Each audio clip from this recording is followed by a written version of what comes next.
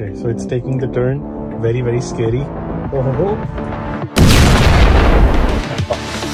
So दोस्तों, today I checked on my Tesla Model 3. There is a software update which says I might lose full self driving. मैंने full self driving के लिए $12,000 पे किए हैं, but I can lose it. Here's why. Now इसे समझने के लिए डेटा को देखते हैं. According to 2013, अगर आप autopilot पे चला रहे हो versus human being, accident chances were 50% higher with autopilot.